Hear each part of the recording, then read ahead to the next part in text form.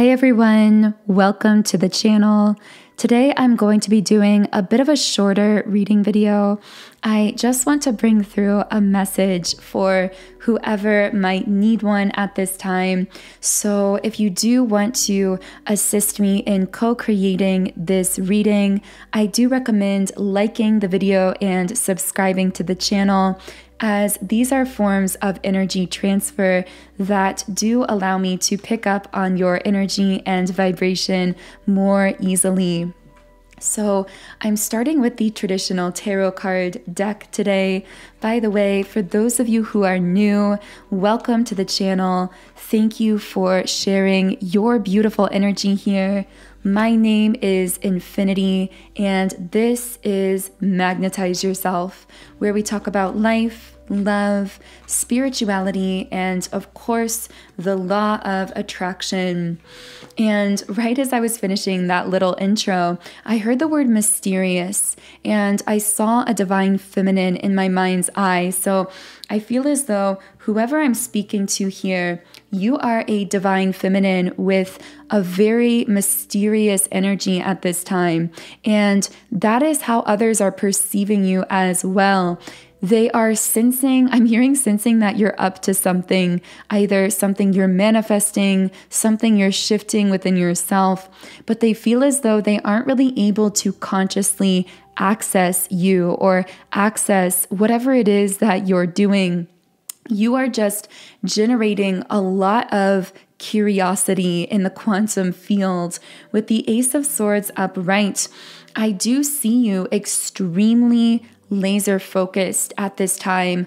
From a spiritual perspective, you've really been focusing all of your energy no longer on trying to figure out or understand the people around you, but really opening up to understanding yourself and your purpose on a deeper level. And that shift in your energy has rendered you highly magnetic. And again, ironically, as you've shifted your focus away from others and inward towards yourself, that's actually caused others to feel more magnetically drawn to you. Again, it's as though you are, I keep seeing like a rock in a pond making a huge ripple, and you are making that huge ripple in the quantum field at this time. So we also had the 10 of Pentacles at the bottom of the deck. So whatever you are doing or creating, it is generating an energy of abundance around you. And this is something that's a bit hidden or subconscious. So it may be that that abundant, thriving energy you are cultivating is building up a kind of spiritual momentum. And in many respects, certain aspects of your physical world or circumstances may actually look the same, and yet this energetic momentum is building that is ultimately about to break loose and transform everything in the physical realm as well.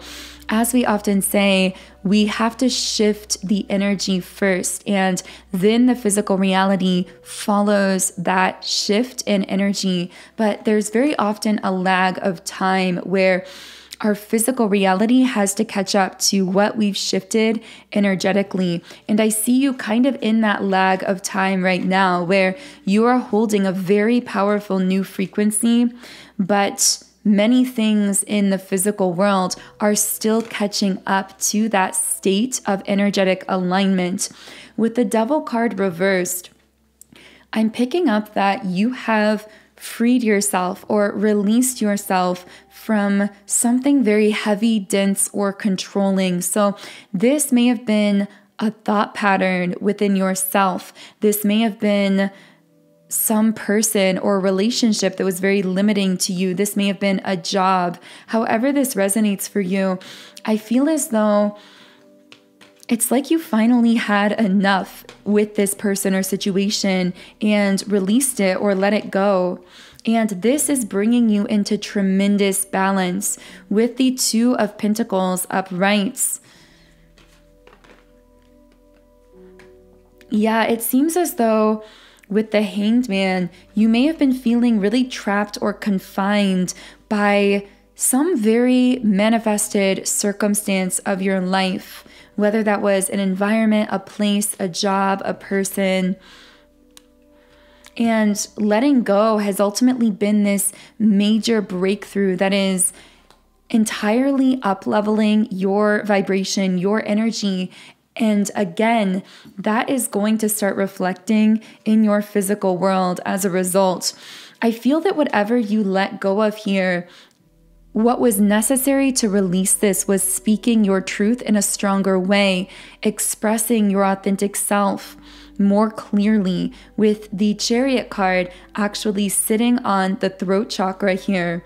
I'm hearing that when you express your truth, your authentic soul frequency with the world, the people, things, and circumstances that are truly aligned with you gravitate towards you naturally, whereas the things that are not aligned with the energy of your truth will be repelled away from you.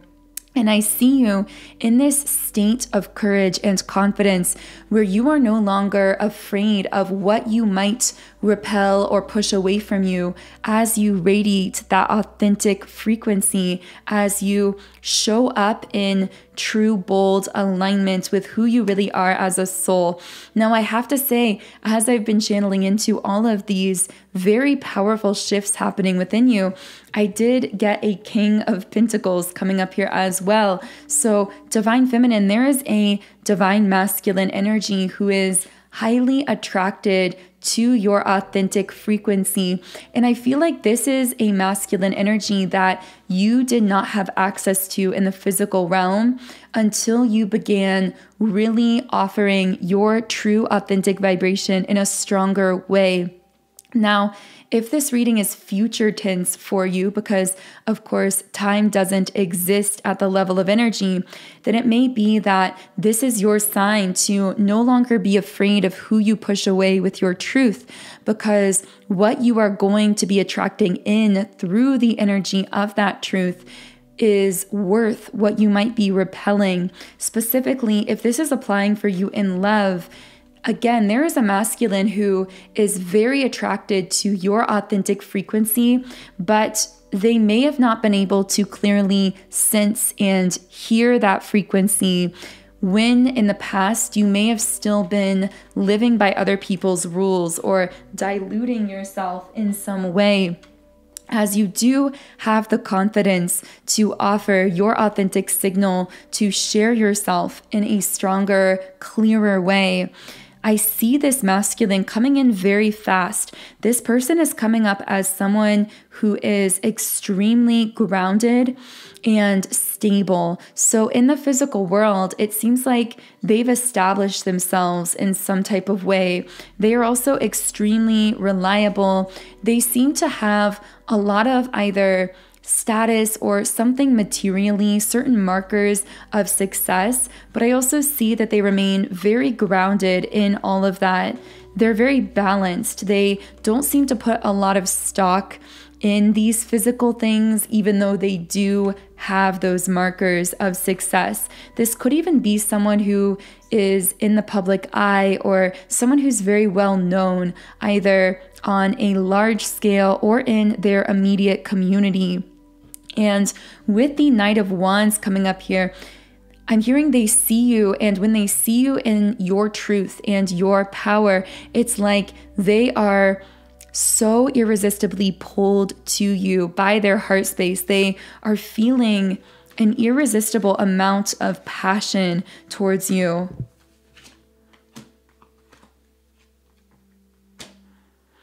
I'm seeing that in order to allow this person in, you may have had to release a different kind of masculine energy that was really burdening your aura. Now, this won't be the case for everyone. For others of you, this could be a sign to release a particular person or dynamic in your life who is weighing you down in some sense, spiritually or energetically. With the Ten of Wands upright, this feels like you being overburdened by this person, feeling taken for granted, feeling as though they are taking a lot more than they are giving to you. There's a very unbalanced energetic equation between whoever I'm speaking to here and this particular masculine, who seems to be more so someone from your past or someone who's been in your life. And it's almost like this is a dynamic that you've had to release or let go of in order to allow and create space for this King of Pentacles and Knight of Wands, more stable masculine energy to enter your life. And I'm hearing what really had to be let go wasn't so much the person or the pattern. Again, it gets back to when you start really coming into your truth and expressing your authentic self, certain people aren't going to like it and they're going to feel pushed away by that, particularly if they were feeding off of your energy and no longer have access to you as an energetic supply in the same way when you are showing up in your full-blown power. And what I'm getting here is you may not have had to actively cut this person out of your life or walk away from them. They simply gravitate away from you as you are showing up in your power. So a deeper level message here is that really your only job is to have the courage to show up in your full-blown, authentic, most empowered version of self, and to allow those who are aligned with you to connect with you, whereas those who are not aligned with you in that power will naturally gravitate away from you. Now, of course, this does require a lot of courage at an emotional level as well. This is far easier said than done, because very often our human 3D self can become attached to people or circumstances or situations that may be connecting with us in a more diluted version of ourselves or from that less healed place. So showing up in our true power can be intimidating because it requires us to really surrender to the universe, to say, I only want what is truly aligned with me when I am in my power, when I am loving myself unconditionally, when I am feeling confident, living in alignment with who I really am at a soul level. But I feel like you have had the courage to show up in that way. And again, you are being rewarded with some really magnificent things that are entering your life and really beautiful, passionate connections that wouldn't have been able to gravitate in your life otherwise. With the Magician and the Mirror card upright, this is a really strong card of balance. And I'm hearing that you are balancing your internal divine feminine and divine masculine energy in a very noticeable way at this time, because while you've been strongly in your divine feminine energy for a while, highly creative, very much in touch with your inner emotional world, carrying this power to create a vision and shift your own frequency to embody that vision, you are now really mastering the other half of that equation. And this may be something you are doing alone or in silence or secret with community reversed, but what you seem to be doing is really supporting yourself with positive action steps that move you in alignment with the energy of that vision that you are embodying. And again, it's like this masters that second half of the equation and really balances you out internally and energetically, which is calling in those physical manifestations in a really magnetic way. So I am going to pull one final Rumi Oracle card to close this reading.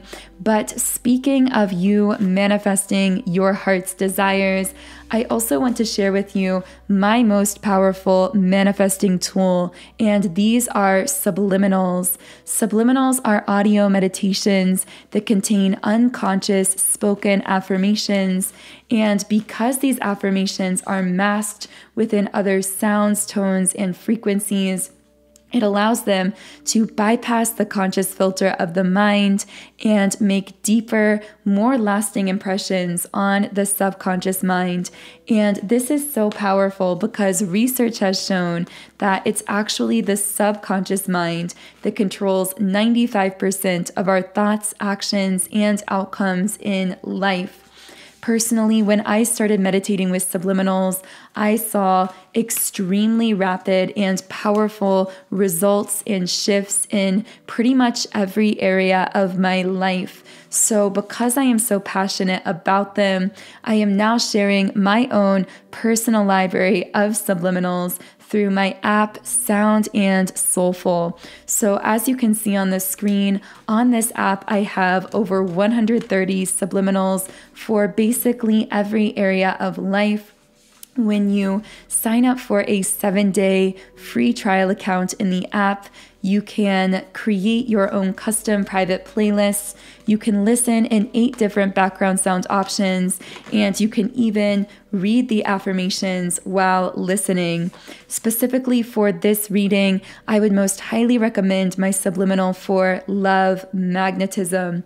This is extremely powerful for clearing out any blockages to unconditional love that you might be storing, really magnetizing your energetic field for love, connection, and positive interaction. You can even use this subliminal to manifest a deeper or more harmonious connection with a specific person.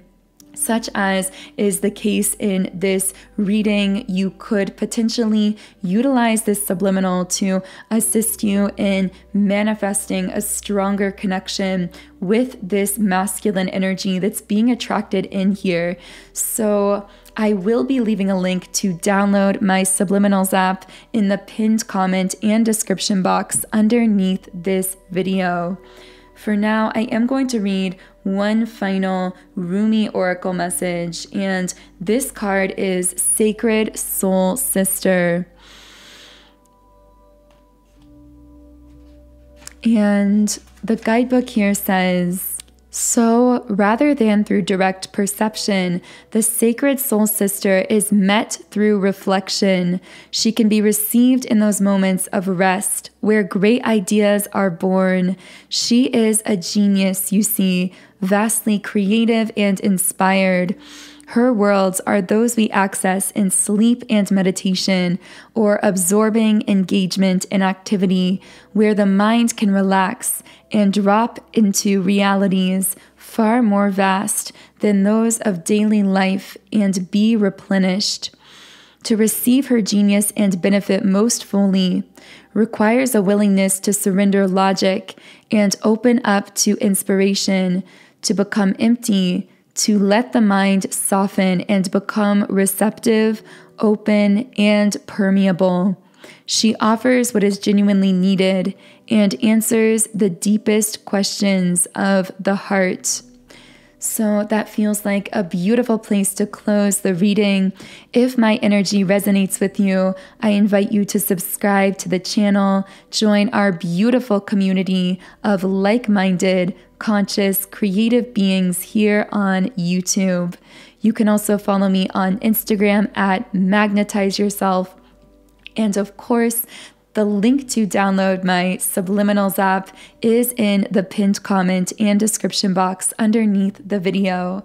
Otherwise, I am sending you all so much love today.